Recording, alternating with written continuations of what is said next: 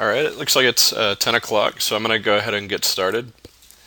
Once again, welcome everyone to the Introduction to RadScheduler for WinForms webinar.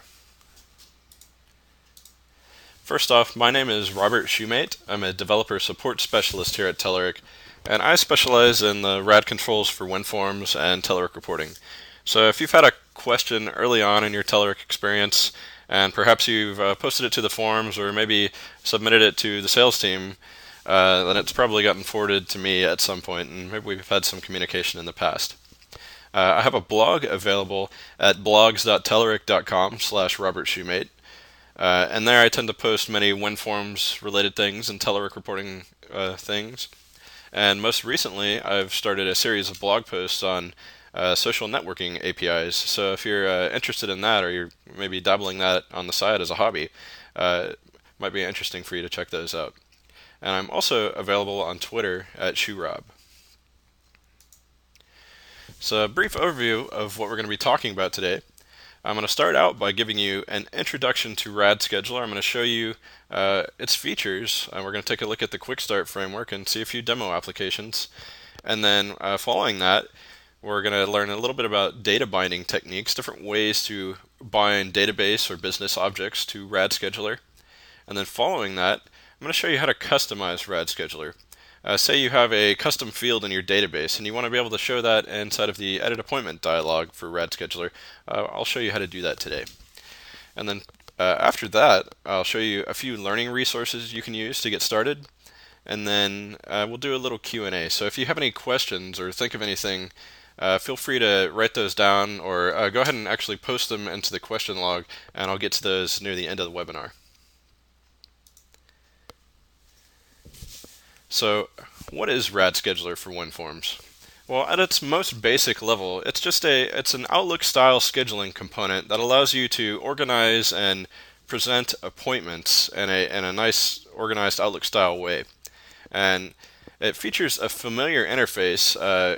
Obviously, many companies use Outlook in their organizations, and if users in your company are familiar with using the calendar in Outlook, then they'll be very familiar with using RadScheduler.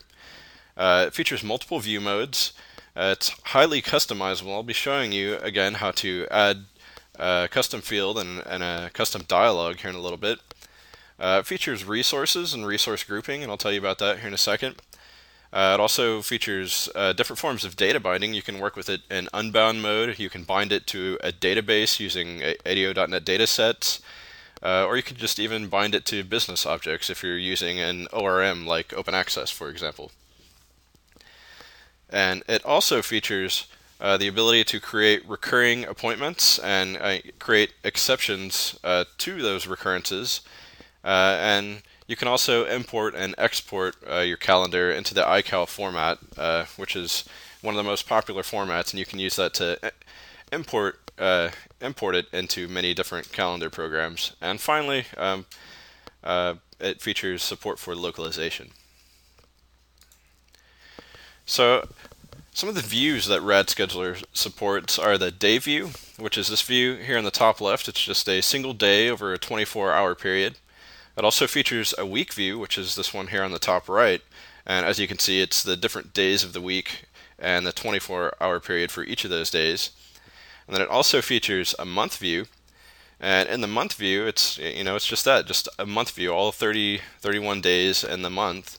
And then finally, the newest addition to RadScheduler is the timeline view, and that's where you can see your appointments over a period of days and just a nice horizontal bar format. It's very easy to read. Another feature of RadScheduler is resource grouping, and this allows you to group appointments based on their specific resource type that's been assigned to them. So as you can see here on the screenshot, the RadScheduler is currently in timeline view. And here these different appointments that are showing in the timeline view are actually grouped by the different rooms that they may take place in. So now that you've learned a little bit about the features of RadScheduler and exactly what RadScheduler is, let's go ahead and jump over to my virtual machine here and take a look at some of the quick start demos that come with the installation of the rad controls for WinForms. So here I am, I have the scheduler section open. So let's take a look at the first look example. I'll go ahead and launch that. And my screen resolution's a little bit low, so it's going to cut the bottom off a little bit, but I think you'll be able to understand what I'm doing here. But anyways, here's the RadScheduler. Here at the top, I can actually click these different tabs to switch between the views. So here's day view, I can switch to week view, month view, and I also have the option of, let's see, I can click this checkbox and remove the weekends if I don't want to see those. Say I have a RadScheduler that's focusing on work weeks in my application. I also have the ability to click and drag appointments. And if I want to edit the appointments, I can simply double click them and it'll pop up an edit appointment dialog.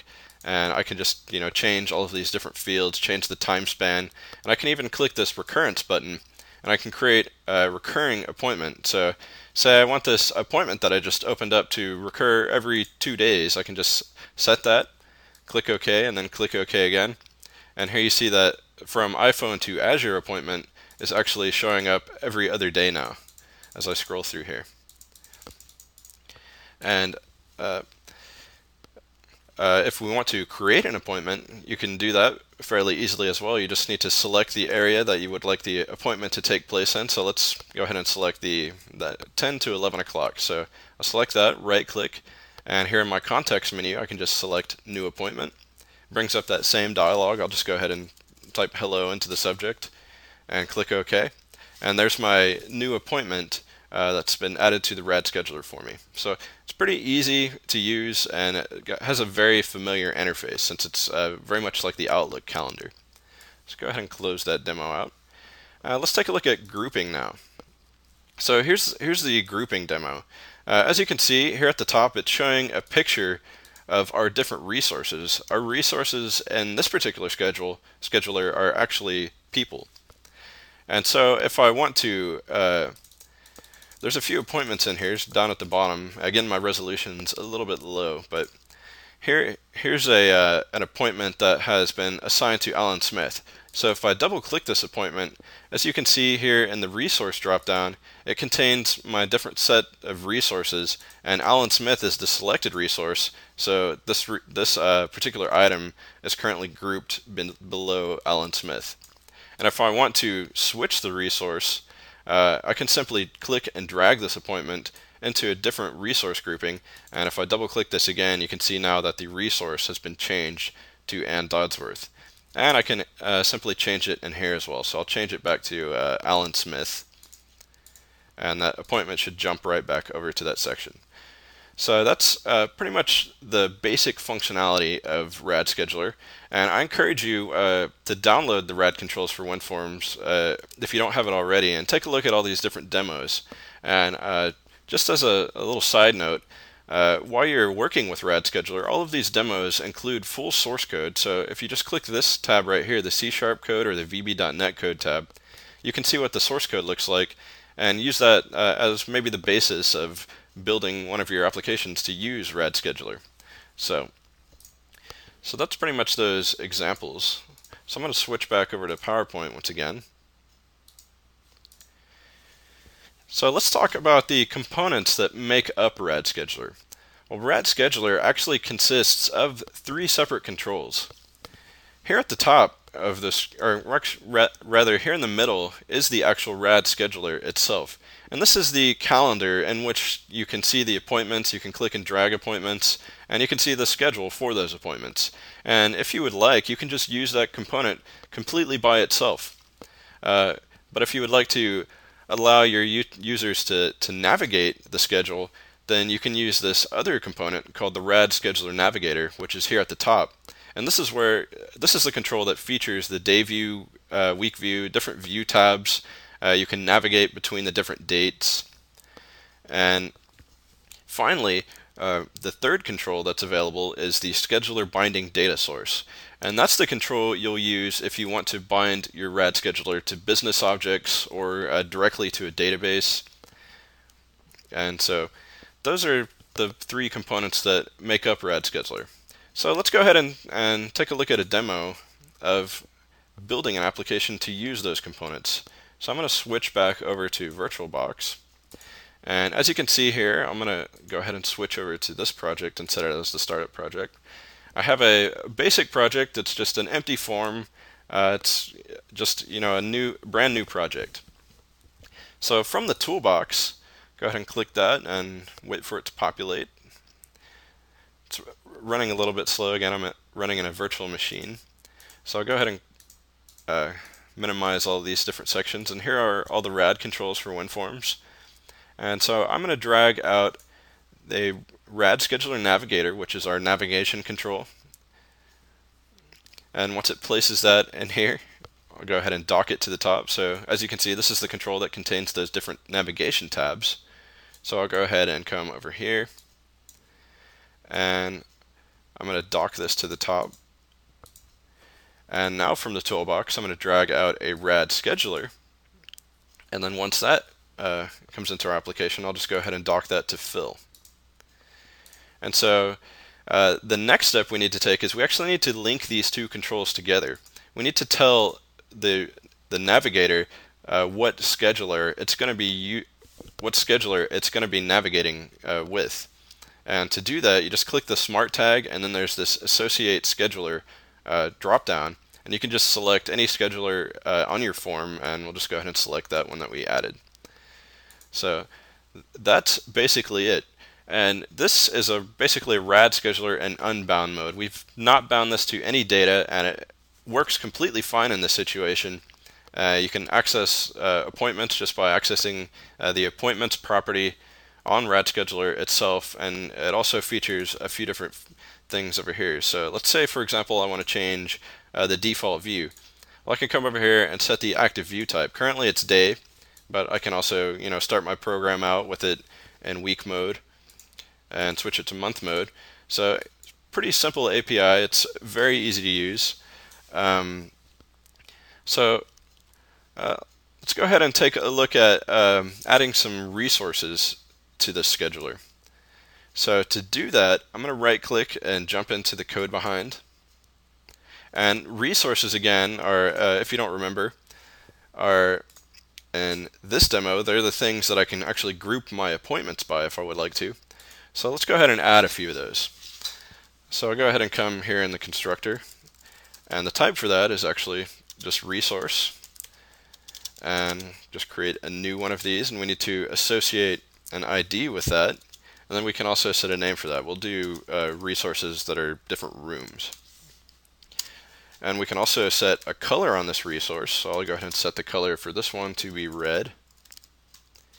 And then finally, we need to add this resource to the collection of resources on RadScheduler. And that's pretty much it. So I'm going to go ahead and cut and paste this code and create two more resources. So I'll go ahead and erase the declaration there. Change the ID on this one, and let's just make this one room 305. And then we'll change the ID of this resource as well, and we can change this one to room 207. So that's basically it. So let's take a look at the application real quick and see this in action. So once it comes up here, I'm just going to create a brand new appointment. And so let's go ahead and do that. I'll right click and select new appointment. And when this dialog comes up, I can actually see all three of those resources here now. So if I select one of those and, again, just type a simple subject and click OK. So there's my new appointment. Well, what if I want to group by resources? I want to have that cool functionality where I can see what rooms each of these appointments are going to take place in. Well, that's pretty easy as well. So I'll come back over here into the constructor, and to set that up, I'm just going to simply again access the RadScheduler, and I'm going to access its group type property, and I'll set that to be resource. And then I can also set how many resources I want to see per view. I only have 3 resources currently, so it's pretty easy to set that. So I'll go ahead and set RadScheduler.ActiveView, which means the current view and scope that the user is focused on. And then I'll set resources per view to be 3. So now when I run this application, we should see those 3 different resource grouping sections. So there they are. I forgot to change the color, so they're all red currently. So we'll go back and change the color. But one thing I want you to notice, it's kind of a little gotcha you need to pay attention to, is I had actually set this up to show 3 resources at a time. But if I switch the view, you'll notice that it jumped back down to 2, which is the default value. This is because these views are actually maintained separately, and I set the active view property on the RadScheduler, which only set it for the active view, which was the day view. So we actually need to go back and set up an event handler that will apply that as our user changes the views that we're using. So to do that, I'm going to do radscheduler1.activeViewChanged, create an event handler for that. And then inside of this is actually where I'm going to set the resources per view. So now it should stay at 3 resources per view. And let's also go ahead and change the colors on these two so they're not all red. I'll go ahead and change this one to green. Oops. And let's change this one to be blue. So now when I run this, we should see those different colors. So there they are, and when I switch between the different views, it stays at 3 groupings per view now. So again, I want to show you a little emphasis on this of how to work with resource groupings. So I'll go ahead and create a new appointment, and as you can see, it's currently set for room 701 automatically because that's the area I selected.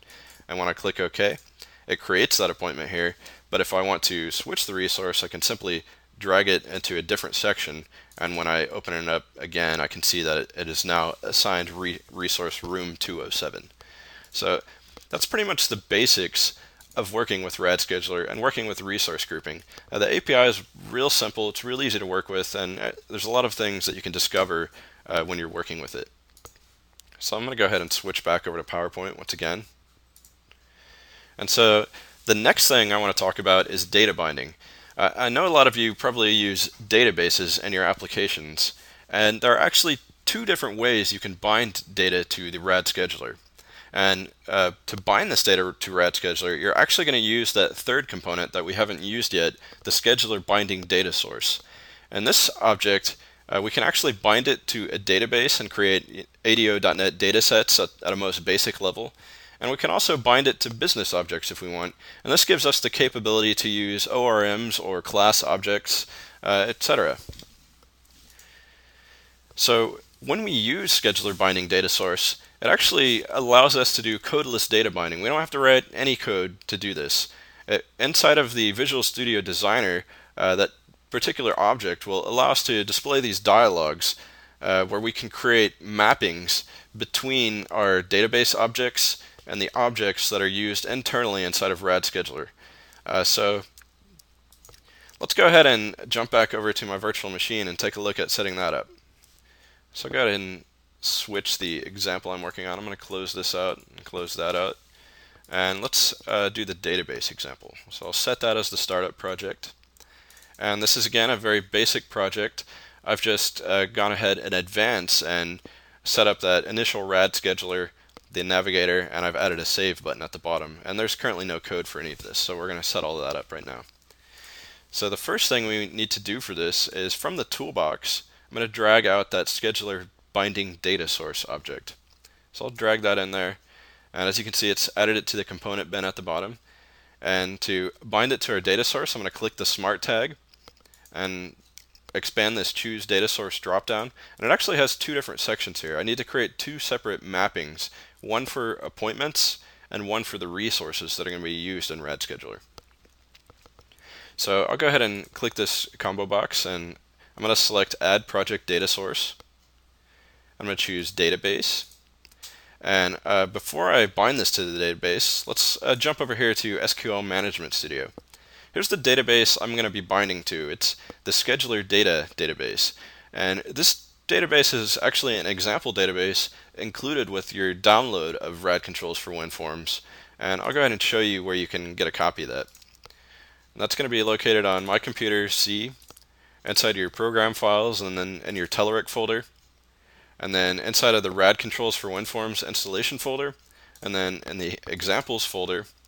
And then there's a folder called data sources and this contains all the different data sources used in that quick start framework that I showed you. And this is the database I'm using right now, the scheduler data database. So this database contains 3 different tables. It contains an appointments table, and so the columns for this table are actually just, you don't actually have to use all the things that are provided in RadScheduler. You can use a subset of the items that RadScheduler works with when working with these objects. So for appointments, I have just the simple essentials that I need, like summary, start and end date, recurrence rule, location, and description. And I also have a table that contains resources. This particular table contains just a name and an image field, pretty basic. And then I have a link table that allows me to basically assign many resources to a single appointment if I find that's necessary in my application. So those are the 3 basic tables we'll be working with. So I'll go ahead and minimize that. So I'm going to create a new connection, and I'll go ahead and do localhost, and I'm using an SQL Express database. And then from this drop down, I'm going to select that scheduler data database and click OK. And then I'll click Next. And so it's going to pull back all those tables from the database. Should be here in just a second. A couple more seconds to go, looks like. Again, I'm running on a virtual machine, so it's a little bit slow. So here are our tables. We're going to use all of these tables, so I'll just go ahead and click that tables checkbox. And let's rename this data set to scheduler dataset. And I'll click Finish. And that's going to generate this object right here, the scheduler dataset.xsd. So we didn't actually really do anything with this yet. I just used it as a tool in which I could generate my data set with. So I actually need to come over here and make a few modifications to my data set. So I'm going to double click this file, and we'll take a look at it in the dataset designer. I'm going to delete these default relationships it created, and I'll recreate those. But the first thing we need to do now is to update a few things on this ID column. This ID column is actually auto-generated by our database, so just to be careful, I'm going to set this auto increment seed. Let's see, I'll set that to 1, and then I'll set the step to 1, and we'll make sure that this is a read-only property. Okay. And so the next thing we need to do from the toolbox, I'm going to drag out a relation. And for this relation, it's going to be between the appointments table and itself. And the key column is going to be ID, and the foreign key column is going to be master event ID. And the reason we need a relationship like this is because it's possible to create recurrences in RadScheduler. And as part of those recurrences, you can actually click a single item in them and create an exception to that recurrence rule. And that's when it will attempt to create a new appointment in your database, and that appointment needs to be able to reference that master appointment that defines the recurrence, and that's what this is going to allow us to do. So I'm going to go ahead and change this to be called appointments, and then I'll set this to use both relation and foreign key constraint, and go ahead and click OK, and that relationship should be good to go. And the next relationship we need to add is going to be between the appointments table and the appointments resources table. So I got to change the name of this to appointments resources, and then for the first table we'll use appointments and ID, and then we'll use appointments resources and appointment ID, so that's already set.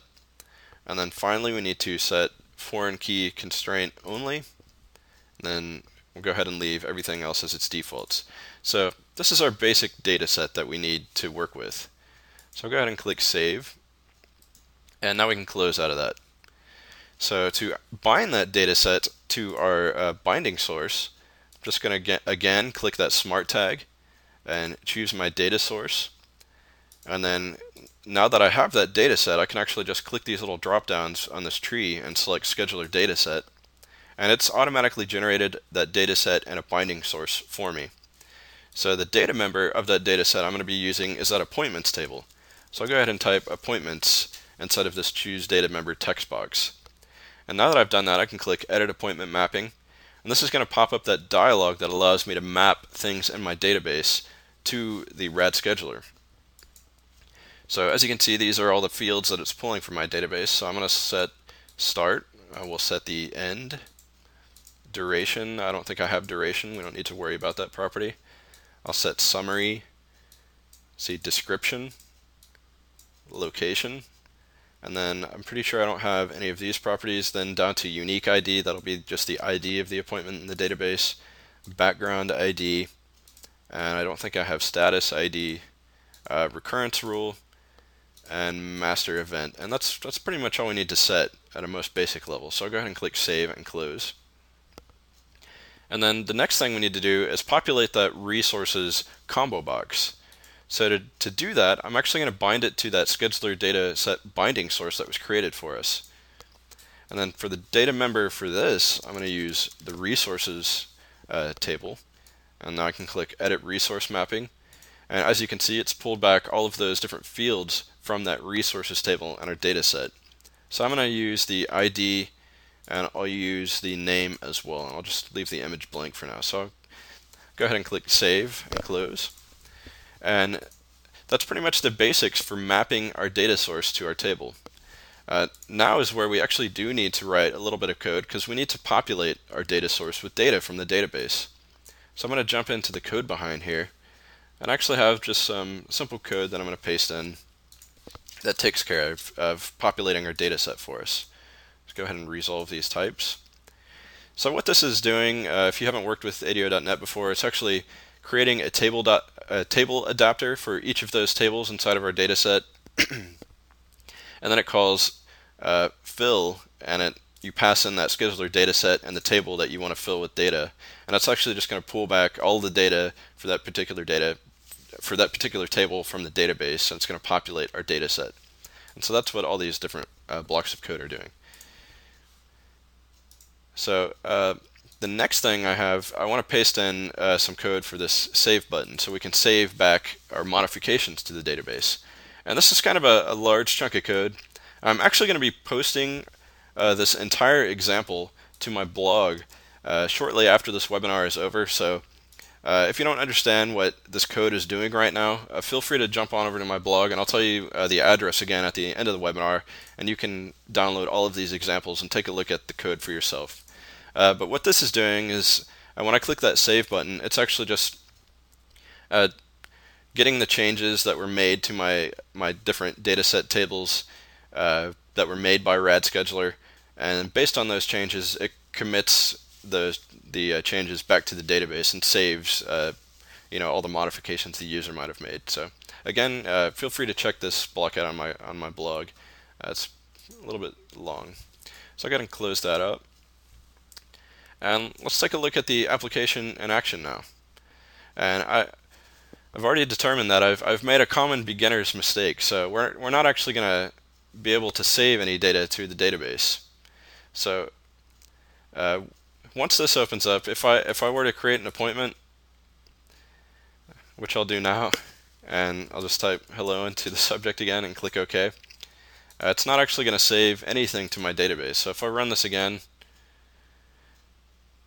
it's not going to pull any data back out. See, that appointment is missing. Well, I made a common mistake, and like before where I had to bind this navigator to my scheduler, I also need to make sure to bind this binding source to my scheduler as well. And you can do that through the smart tag, and you'll do that through this choose data source drop down, and I'll go ahead and select scheduler binding data source, and that will set everything up for us. So now I should be able to create appointments and save them to the database. So once this pops up again, I'll go ahead and create a new appointment. So I'll just select that area, right click and select new appointment.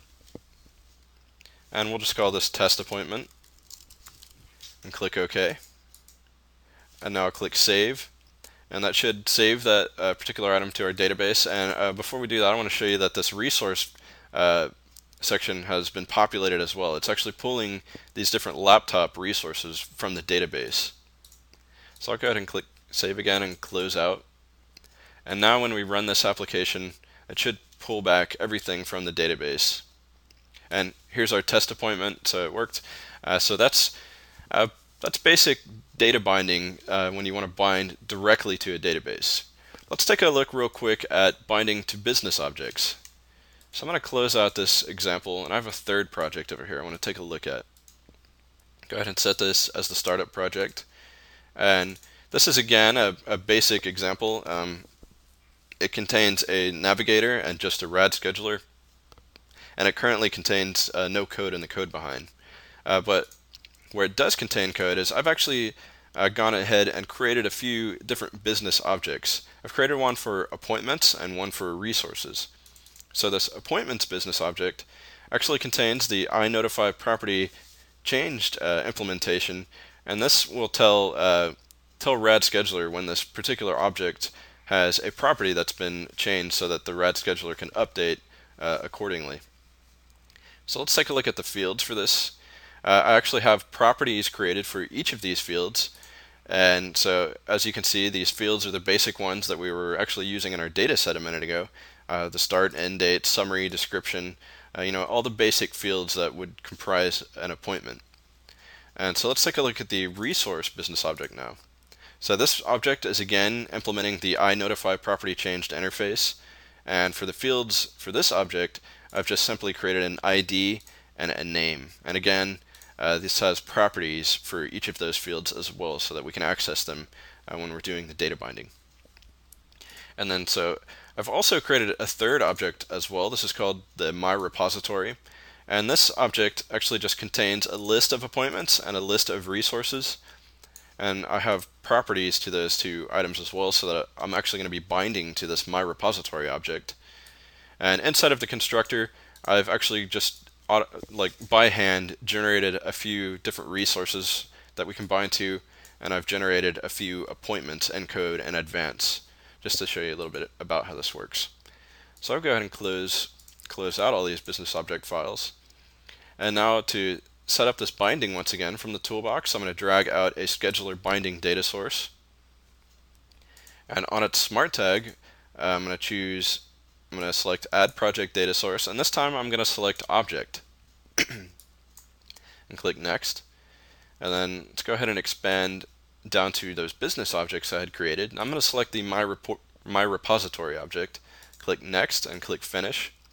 And the data member I'm going to be using in that object is again going to be the appointments data member. So now when I click edit appointment mapping, it's going to pull back all of those different fields or different properties inside of that particular object.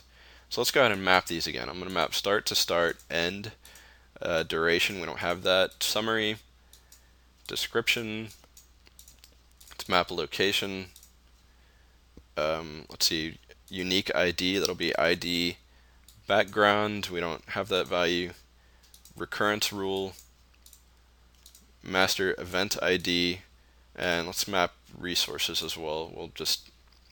We'll set this resources property first, and then here we should be able to go ahead and type this in manually. It doesn't look like it picked it up, so I'll type resource ID in here, and then we'll go ahead and leave everything else blank. So I'll go ahead and click save and close. And for this resource section now, I'm just going to click this drop down and select that binding source that was created automatically for us for our repository. And for the data member for this, I'm just going to type resources, so it pulls back that resources collection, and click edit resource mapping. And for the ID, I'm going to select ID, and then for name, I'll just select name and click save and close. And so that's pretty much it for the binding.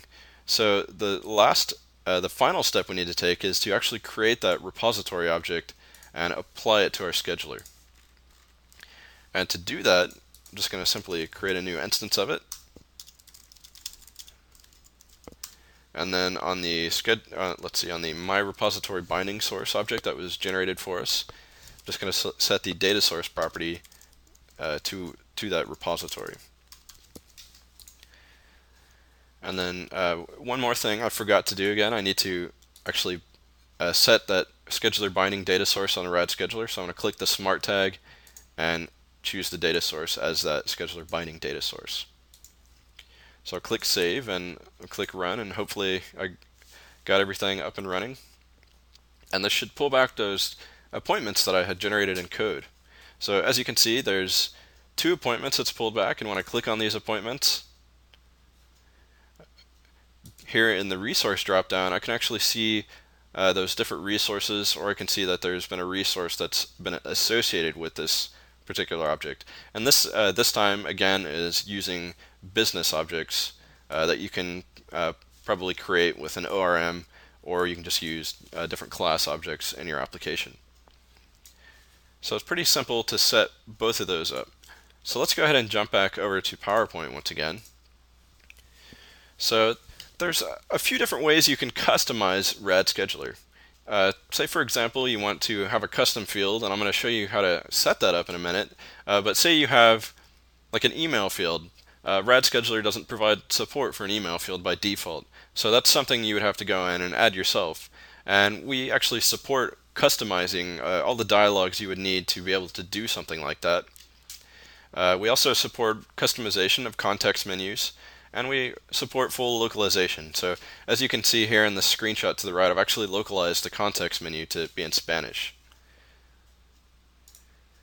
So let's customize RadScheduler by adding a custom field to our database and creating a custom edit appointment dialog so that our users can input data for that field. So we're going to go through this in a series of 5 steps. And so I'll be jumping back and forth between the slide and the virtual machine to go over this. So for step 1, I'm actually going to add a custom field to the data source. So let's go ahead and do that now. Jump back over to the virtual machine. We're going to be using the database for this. So I'm going to need to add a custom field to this appointments table. So I'll go ahead and open this in Design View. And then once this opens up, let's create a new field for email. So I'm going to type email in here, and for the data type, I'll just do an varchar. Let's see, and we'll allow users to enter up to 255 characters. So save that, and let me make sure let me clear out all the appointments in here if I have any. And so now our appointments table is ready. Now we can access that email field. So the next step we need to take is we actually need to update our data set. So I'm going to set this database project as our primary project once again and close out all of these different dialogues. And I'm going to open back up that scheduler data set that we were working with previously. So for this, I actually need to add that email field to the data set. So I'm going to right click and configure this. And then let's go ahead and open up the query builder. And if I scroll down, you can see that it's picked up that new field we added, so I'll go ahead and check it and click OK. And now I can click Finish. And it's actually generated a relationship for us. I don't really need that relationship, so I'm going to go ahead and remove it. And click Save. And that's pretty much it. Our email field is now available in our database, and it's available in our data source. So that's step 1. So let's go ahead and take a look at step 2. For step 2, we need to create a custom appointment class. Well, this is because we have that new field, so we need the appointment class that RadScheduler uses internally to provide support for that field. So let's go ahead and jump back over to our virtual machine once again. And to create this custom field, I'm actually going to create a brand new class. So I'll right click the project, select Add Class, and we're going to call this the Appointment with Email class. So once the dialog pops up, I'll go ahead and type that in. That should be up here in a second. Again, I'm on a virtual machine, so it's a little bit slow. So I'll go ahead and type Appointment with Email and click Add. And so for this object, I'm just going to make it a public class, and it's going to inherit from the appointment object, which is the object that RadScheduler actually uses when you use just the basic default appointments. So inside of this, I'm going to create a field for email, and I also need to create a constructor for this. and I need to make sure to call the base constructor on that appointment object we're inheriting from. And then finally, I'm going to go ahead and generate a property for our email field. And I also need to make sure, let's see, go ahead and expand this set property. I also need to make sure to call the onPropertyChanged event of appointment, and this again is part of that I notify property changed interface that'll notify our UI if any properties change internally in this particular class. So this is our appointment with email. Pretty simple to create. So let's jump back over to PowerPoint once again. And for step 3, we need to create a custom appointment factory. Well, RadScheduler doesn't actually know that that appointment object we created exists. We need to create an object that provides RadScheduler with the means of creating it, and that's essentially what a factory is. So I'm going to jump back over to Visual Studio once again, and this time I'm going to right click and select Add New Class, and this class is going to be called the Appointment with Email Factory.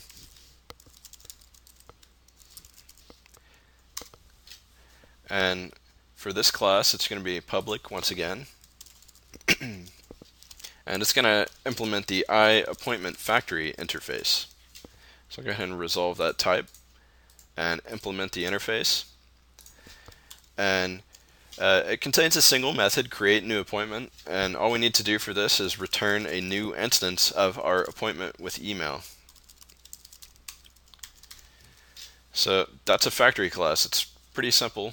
It just provides the means of allowing RadScheduler to generate appointments because it's working with this simple interface now. So now that we have our appointment with email factory, we need to actually set the RadScheduler up to use this factory. So I'm going to jump into the code behind for our primary form. If you remember, I have one of the scheduler binding data sources on it. So I'm actually going to be interacting with that a little bit and the RadScheduler itself.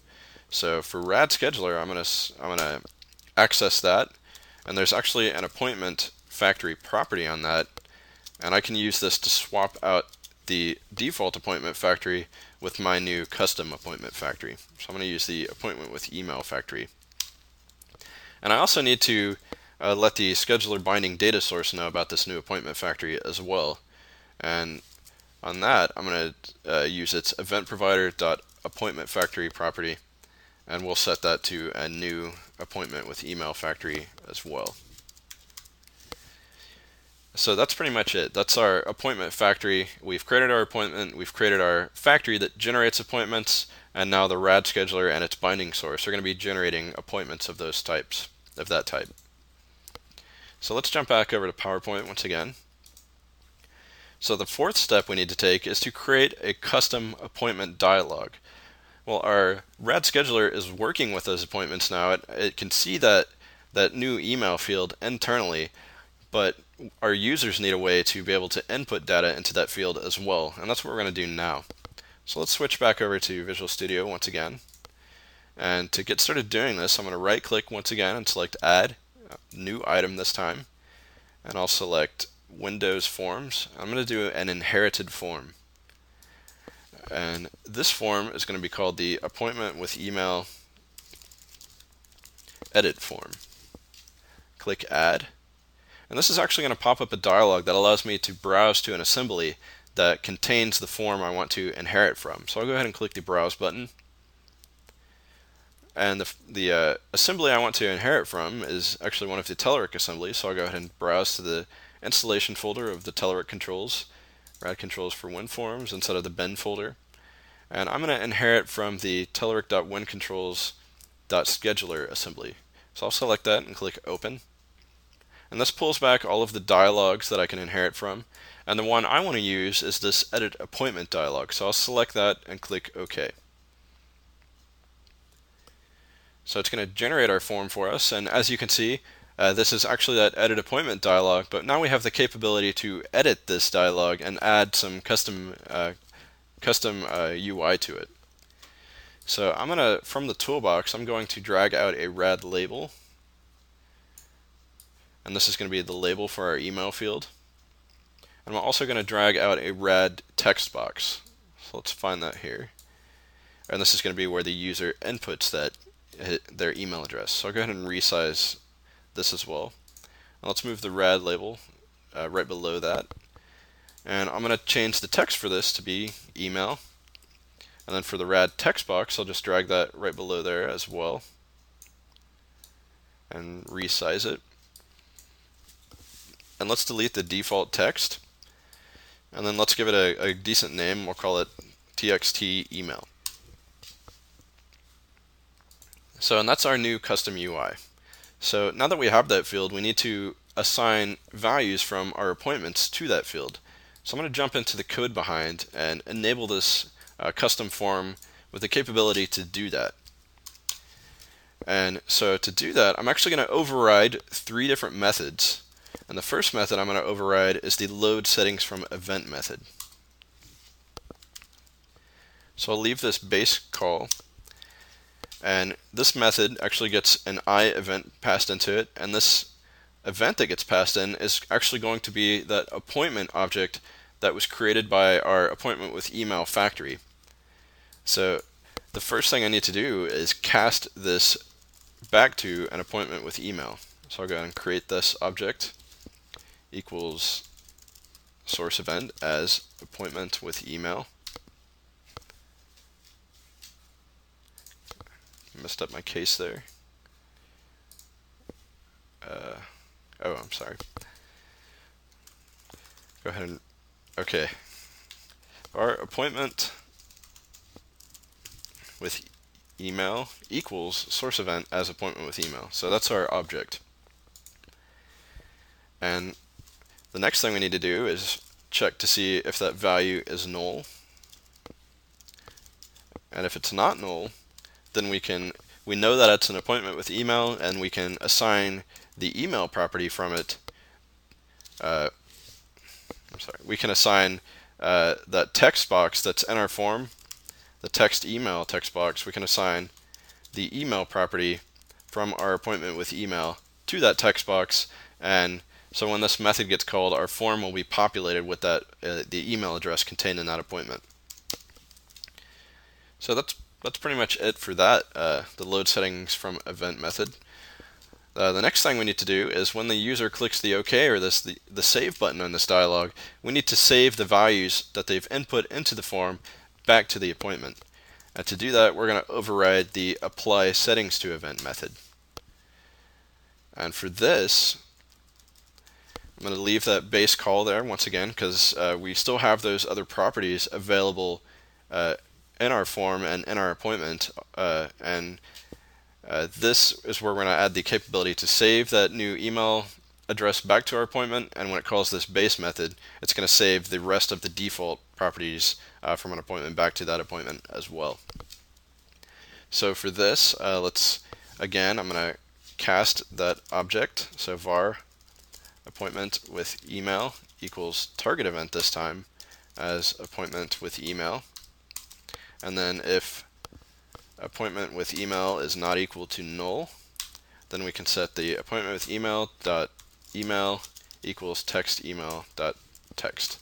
So this is again assigning that text box back to our appointment with email.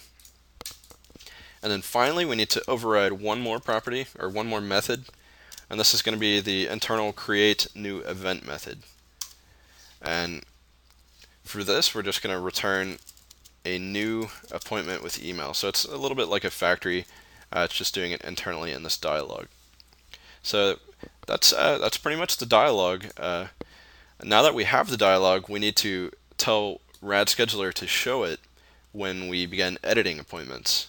So to do that, I'm going to once again jump into the code behind for our form, and I'm going to set up an event handler for this. And that's going to be the appointment edit dialog showing event. So I'll access the RadScheduler, and there's an appointment edit dialog showing event that we're going to use. So I'll go ahead and create an event handler for that. And inside of this event handler is actually where I'm going to instantiate our custom edit form, and I'm going to tell RadScheduler to show that instead. So I'm going to create a local instance of it here so that we're not recreating it every time, and we can speed up our program a little bit. So I'm going to go ahead and resolve this type, and this is going to be our appointment dialog, and we'll just set that that field to null for now. And when the user first opens the appointment dialog, we're going to check to see if that value is null. And if it's null, we'll go ahead and create this right then. So appointment dialog equals new appointment with email edit form. And then finally, the event handlers that get passed into this particular event, there's an appointment edit dialog property on that. And this property is actually where we're going to set to our new custom appointment dialog. So now when we right click and edit appointments, our new custom dialog should show up. So that's pretty much it for adding that custom dialog. So I'm going to jump back over to PowerPoint once again, and let's take a look at our final step. So for our final step, we need to map the custom field that we just created, that email field. We need to map that to our data source. So let's jump back over here once again. And before we were using those nice dialogues that were in the Visual Studio Designer to map our properties. Well, those are predefined dialogues, so our email field that we added isn't going to show up in there. So we need to map it in code instead. So to do that, I'm going to jump in here into the constructor once again and just set up my custom mapping here. And for this, I'm just going to create an appointment mapping info.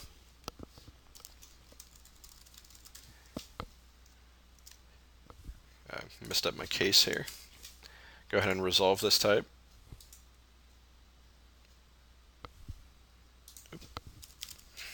Go ahead and resolve it now. And we'll just call this appointment mapping info. And we're going to retrieve the appointment mapping info from our scheduler binding data source. So from scheduler binding data source dot event provider dot mapping as appointment mapping info. So this object is now the appointment mapping info object from our binding source. So now we can use this to add a new mapping to our email field. So I'm going to access this object,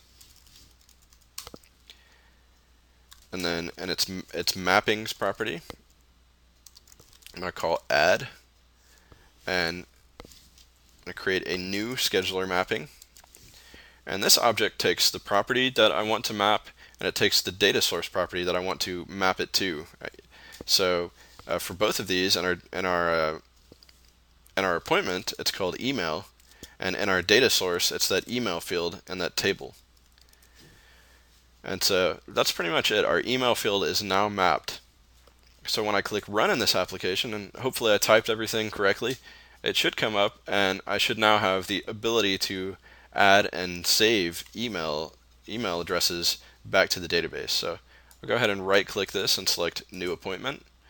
It's going to use that custom event handler, and it created an instance of our custom edit appointment dialog. I'll go ahead and call this my appointment. And for my email address, I'll just go ahead and type in my Telerik email address and click OK. And I'll click save. And if I open this back up, as you can see, it's picked up that email address, it saved it. So I'm going to exit out, and we'll run this again just to do one more test to make sure that it actually pulls that email address back from the database. So I'll go ahead and double click this,